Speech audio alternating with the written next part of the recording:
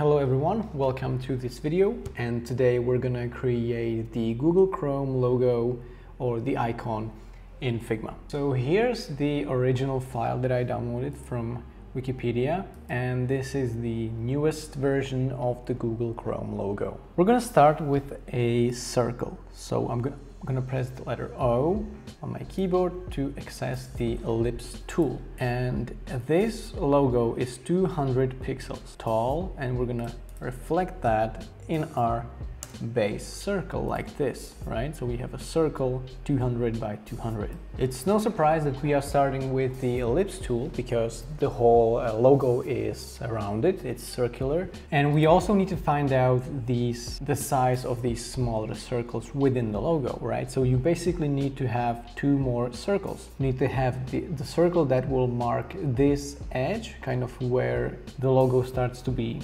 white, and then the very center circle, the blue one, so we have like kind of few circles laid on top of each other, right? So I'm gonna use the ruler and click and drag to establish guides, right? So we're gonna just basically measure the size of these circles. So this is right in between 2 pixels, so we cannot be that precise, but which is going to be close enough. Okay, so now we have 6 guides, and as you can see, it reflects these important levels precisely. So we're going to select the base ellipse. I'm going to rename this to base ellipse, and we're going to duplicate that. I'm going to change color just so that we can see. Right, so that's 1, and then duplicate again, and we have all the circles we need, right? We can go ahead and select the very middle one, then press I to sample a color, set the opacity back to 100, and we have the very middle circle. Simple enough so far, right? And also we're gonna do same thing with the white circle. And the center of the logo is therefore finished. Now the next steps are not that simple.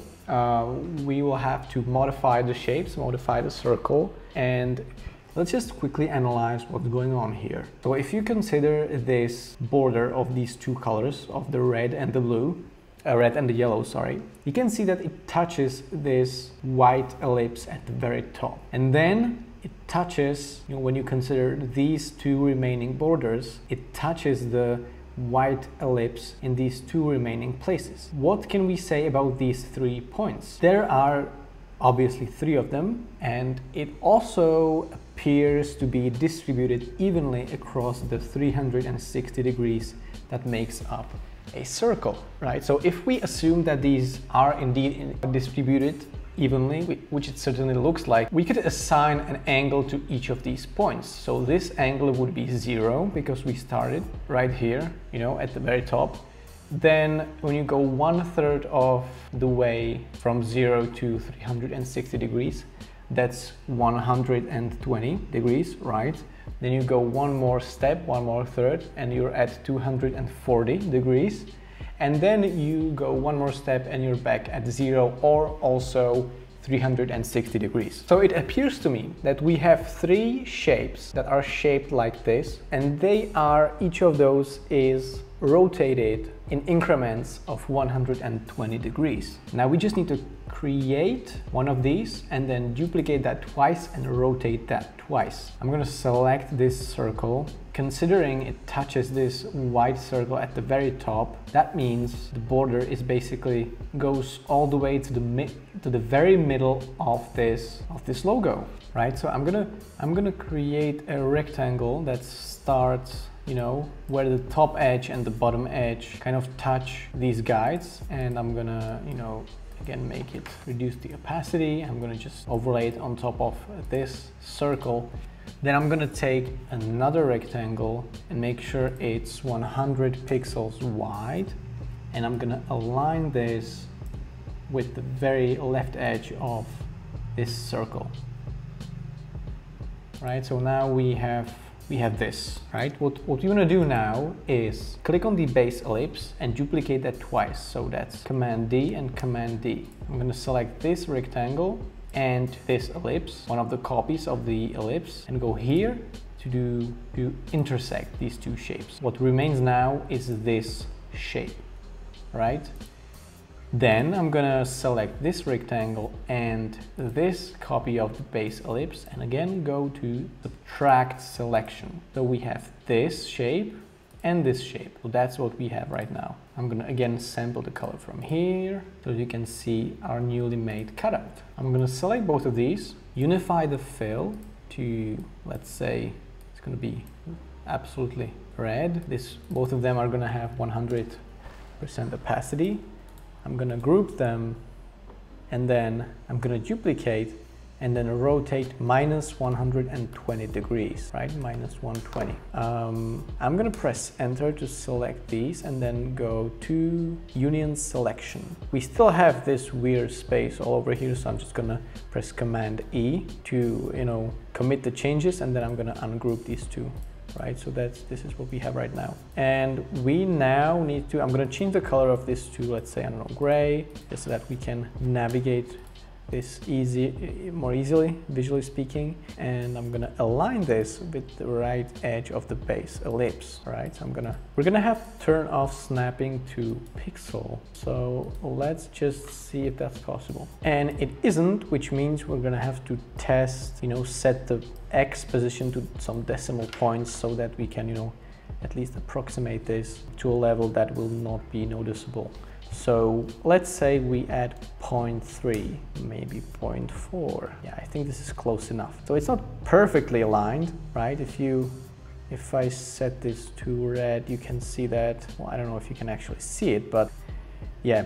So it's not perfectly aligned if you really zoom in, but I think we are looking at maybe an error of like 0.05 pixels. So I think that's acceptable, and therefore I'm just going to go ahead with this, right? And now we will also duplicate this thing again, or actually we can just copy the very first one and then rotate that one 120 degrees. And again, set the opacity a bit lower so that it's transparent, maybe change the color again. This is getting kind of confusing, but this will make sense once we're actually done with the operation. So I merged these two shapes, and I need to align with the bottom edge, and I also need to align this with the left edge of the base, like so.